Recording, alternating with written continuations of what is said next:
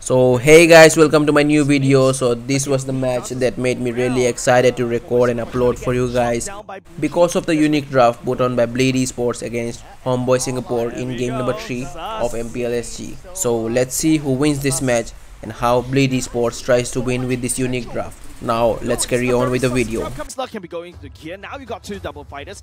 Jay right here. You already don't need a magic support damage already, so you have Jay on the chip. I told you. Oh yeah. So you don't have a standard mid laner. It's a mid lane Jay on the chip.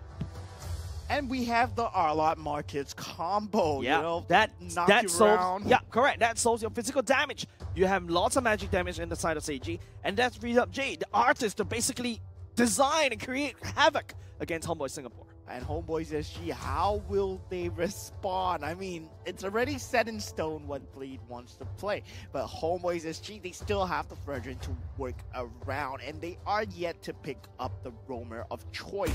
I mean, possibly the Minotaur has been taken out. Florin has been taken out. So, Rafaela, Grok, I mean, Estes? Grok. There's going to be a Grok coming out from the side of Homeboy Singapore. They need to find a way to disengage or perhaps engage. So that's something that Homeboy Singapore draft. Whereas for Bleed, they need to rely on this fast-paced, massive movement coming out from gear on this chip to basically react against Homeboy Singapore. So Bleed's draft is just purely reacting what Homeboy Singapore wants to do. And Yoon has to find the early game advantage as much as possible versus Jox here as the Martis. But Gear doing an extremely good job of playing keep away for him as he will be ushered out of their jungle. But still, I mean, Homeboys SG, they do have the old reliable Vernacure on the Paquito as well. We do know that that has been a winning formula for them. But now, with Chip in the question, that's a lot of things thrown out. A lot of theories thrown out as well. Jay on the mid lane with Charisma. Yeah, needs to be careful here. Gear and Yoon were going at it in the jungle for quite some time. It was looking to be a better love story than Twilight, but nonetheless, Gear and Yoon, they're going to disengage at this point. I'm definitely on Team Gear right now, right? Like, we get to see Chip. I'm glad.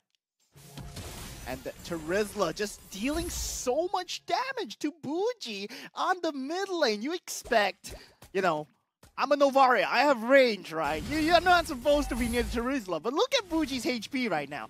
Jay is doing an extremely good job of utilizing the fighter mid. Yeah, and like I said, this guy is a designer, right? And this guy's an artist, right? Even though Bougie should have the range advantage, Jay somehow managed to out-heal the damage to Bougie because of the Brave Smite and also do damage against Bougie. So it's crazy how flexible Jay is as a mid laner in the side of Bleed. And now the turtle fight, the first turtle of the game, will be going underway. Vernacure has to use the Flicker Away to get out of trouble. That'll be a battle spell burnt for the next 2 minutes. So right now, the pokes come in. Jock's hanging around. Shen is actually getting zoned out. Gear and Vernacure goes 1-on-1. Yeah, Gear falling extremely low. Gear going a little low in the bottom lane. Looks like Vernacure went too deep himself. He's going to be killed. Oh, nice 3-man stun. The penalty zone was on point. The Shura Aura doing some damage. They have the Echo, though, but Zxuan, I don't think he gets away from this one. He's going to be killed, and Jox will take the double kill. And it looks like they want more. They've gotten the triple kill. Jox is continuing to flex here. Jay's going to stick around, and this Charisma is paying off. Yeah, definitely. That massive penalty zone right there just really making the work. Opens up the map so much for Jox to basically take away a cam, a purple from the side of Shen, and also have access to the turtle already. Who is this guy and where did he come from? Jay Charisma? I mean, yeah, Jay Charisma mid? Ah, man, where was this guy yesterday? Now oh, nice 2-man knockup. Gear's going to be killed. Zxuan and Jay will take credit for that one. They've got a 2-0. Yeah, that shortcut not paying off in dividends right there. Seiji will have to farm up as much as possible. Anit just having slight advantage in terms of lane priority at this point. Now I'm curious about the emblems coming out of Seiji, right? Like, if you notice, usually you go for a common emblem, but Seiji is a lot more mana hungry as compared to Anip, and ooh, so much double AA damage. And Sagitnu, he does have the damage to burst down Vernacure. We know that Sagitnu, he likes to go for this damage build on the Arlot, not the traditional tanky Arlot that we've been seeing. Now, the Turtle, being uncontested, Homeboys SG will get it scot-free. The Bleed wants the top lane priority. They want to prioritize Seiji as much as possible. both teams decided that, okay, fine.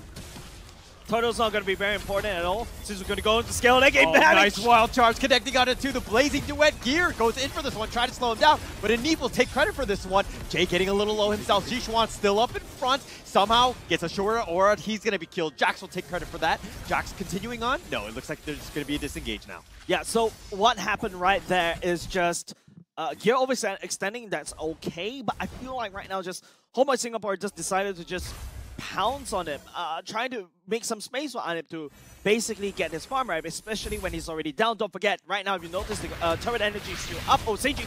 Oh, Verno Cure under tower. What are you doing, my friend? 1 versus 2 and you got killed. Seiji will take credit for that. Yeah, he tries to cut the wave right now. If you notice Seiji's rotation all the way down bot, he's going to absorb so much of that gold. Oh, Yoon taking a lot. The final slash pushing him back. The flicker will keep him alive, but that might have been a cooldown wasted. Yeah.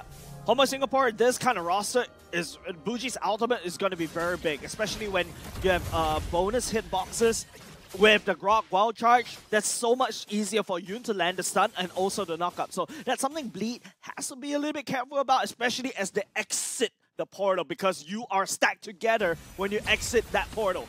Yeah, and it's falling to the mid stages of the game where the mobility of the chip will come into question here. We saw Seiji utilize it to rotate towards the bottom lane, and Chip being able to be there with the Y walk. I mean, Vernacure was expecting Seiji just to be alone because he saw Gear at the top lane, right? Then he just managed to use that Y walk into another place.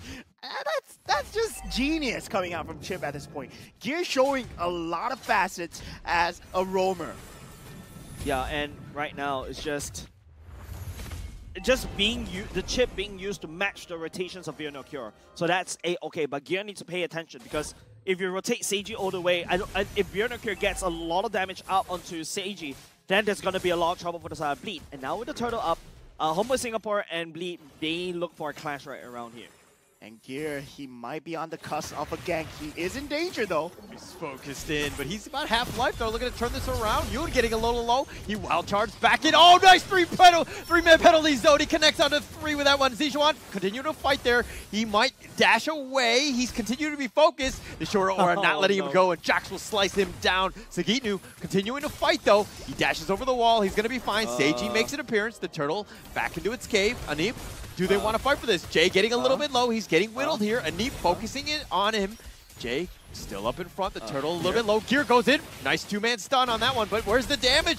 Anip blazing duet on point, but as he gets bursted, Zxuan, though, will take credit for that, and now 5 members up from Bleed. Looks like they've done this. I understand why, Hollow, you're so confused, because sometimes you may thought that, oh, okay, Bleed wants to fight for this turtle priority, but they also want to go for the kill. So all of a sudden, Bleed is just split up, right? I don't know what I want to do, but I just want to do both at the same time. So they invested equal resources for both sides. Homeboy Singapore, unfortunately, when Anip goes down, the turtle priority goes over to the side of Homeboys, and to Bleed, and don't forget, Seiji is just hard pushing side lanes, and he's just getting so much gold right now. He's soaking out so much gold. And this is the perfect playstyle for Bleed right now, right? Given that the fact that they have a Terizla on the mid lane, Chip is the form of soaking damage, but Blazing Duet! Seiji over the wall, trying to dodge it. Anip images back in, he's safe, but Yoon not so kind. Buji on the run, Jax, Jay tried to go for the penalty zone. He's gonna miss that one. The shorter aura does connect, does damage, but no real follow-up. And the bottom lane, just a little bit of skirmish going on. So nice just getting a bit of damage. But Gear, he wants to go in for this one. He's been knocked up, though, and Jay has made an appearance as well, but that might have been a little too deep at this point. The energy eruption locking in Jay, the Appraiser's Wrath as well. They do have the damage. Buji will take the double kill. Zxuan will kill Anip, though, so that's a bit of a win. Seiji will take out the tower. I see what Bleed wanted to do, but the timing is not there, right? Bleed wants to cut the waves and push Homeboy Singapore back into the second-tier turret so that Seiji could sneak up and take the turret. However, Bleed was a little bit too early and a little bit too greedy right there, but I mean, trading for 2 kills from mid turret, I think that's worth it, because sometimes we see teams struggling to get the mid lane first-tier turret. Yeah, and that opens up so much control, given the fact that they have a lineup, they have a damage lot, right? He went for the Blade of Hbsg, he already has the Malefic Roar as well. And in terms of damage, you see that Martis already has the Hunter Strike available. So it would mean so much control in terms of the enemy jungle. Bleed now have so much map control. Yeah, but Fuji can always wrestle it back. You just see that one ultimate just denies everything that Bleed wants to do and can do in this particular roster. Sagino, there's a lot of damage, hello? Yeah, and that's what Fuji needs to be worried about. He has to keep away from Sagino as much as possible. Sagino will be looking for him. Fuji opening up the map, non-committal right here. Yoon also doing the same. A lot of information given over the side of Homeboy Singapore. Now Vernocure goes in for the Malefic Roar, has a better push up top, and now Bleed is starting to collectively collate around the Lord Pit right here. Yoon using that wall to try to reset, try to force it out to try to buy some time. Vernocure has a massive push up top, and now Homeboy Singapore looking for Bleed. All concealed. Gear goes right in for this one. He goes right to Fuji. He's trying to focus this one, but they looking to turn this around. Zxuan has a nice Appraiser's Wrath, connecting on a 3, but Jox has already taken the Lord.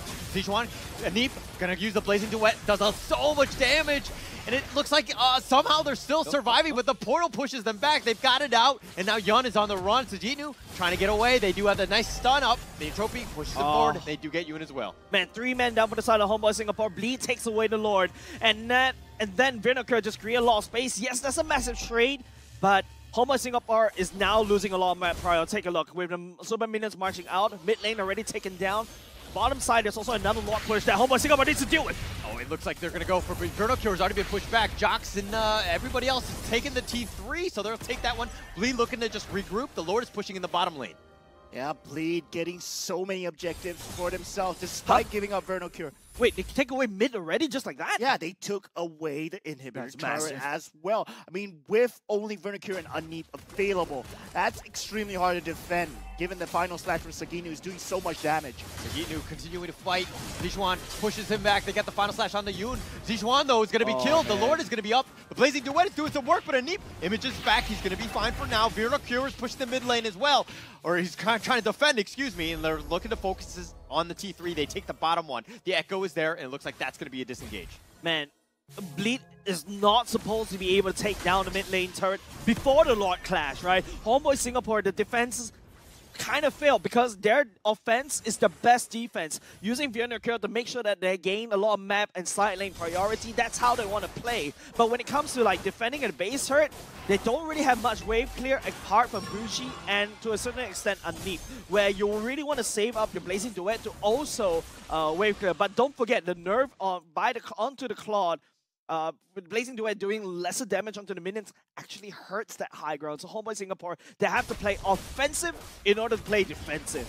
And Jox, he is a tanky beast at this point. He can run in unabated, and we do see a penalty zone. Yeah, penalty zone, but just on the Yoon, it might not have been enough right there. Jox got the Assura Aura, but really no cleanup on this. Yeah, there's no way that Yoon was able to survive that, and not just that, right? He's unable to use the wall charge. Imagine if he has a point-blank wall charge right there, Homeboy Singapore would have pounced, but Vernocure is playing off-map right now. Homeboy Singapore needs to buy as much time as possible. They may climb back if Bleed makes a mistake. Yeah, and the only mistake that they can make is leaving Seiji unguarded versus Vernocure at this point. But the thing is, Bleed, they have so many frontliners. Gear is getting extremely tanky as well. Jay has been tanky. He is a Terizla after all. And the thing is, Martis is also building towards a tank build as well. Hunter Strike being the only damage item of choice. So Sagino and Seiji will be the main damage dealers of this team, and it's extremely scary to deal with. I like how Jay is just like, you know, I've got enough damage on my team already. I've got Sagino that's always building damage items on the R-Lot, even though, yeah, usually you build tank items on the R-Lot.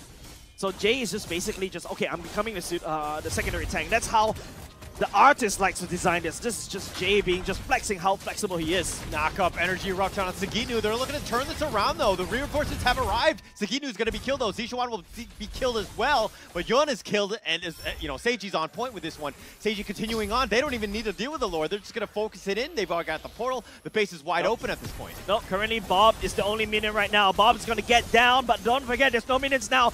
Bleed shouldn't try to force this, and they're taking a lot of damage. They do have minions coming to back them up, and Bleed will eventually take this series.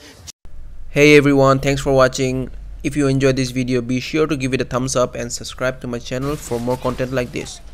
Thanks again for watching. I'll catch you up in the next one. Let's go.